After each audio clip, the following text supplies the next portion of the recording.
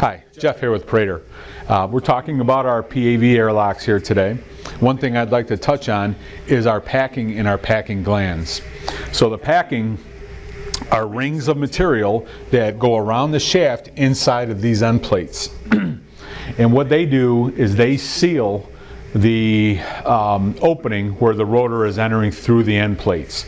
So that we want to keep as much of that material from leaking out through that seal and keep it in here inside the airlock.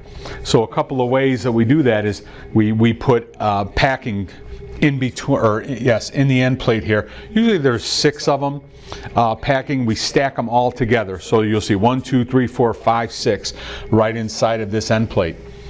Now, how do we keep that packing tight so material doesn't come out as it wears?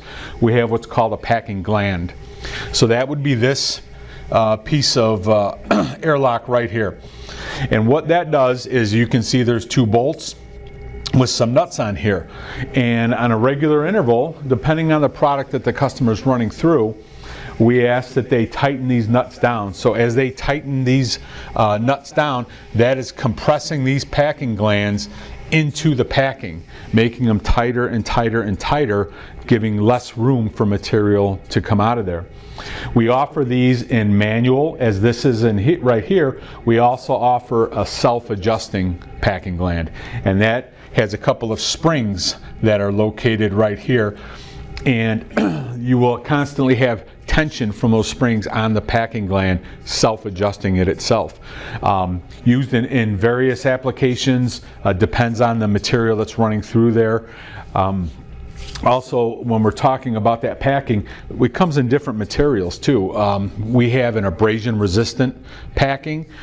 We offer a Teflon packing if it's maybe a food process that the airlock is running in.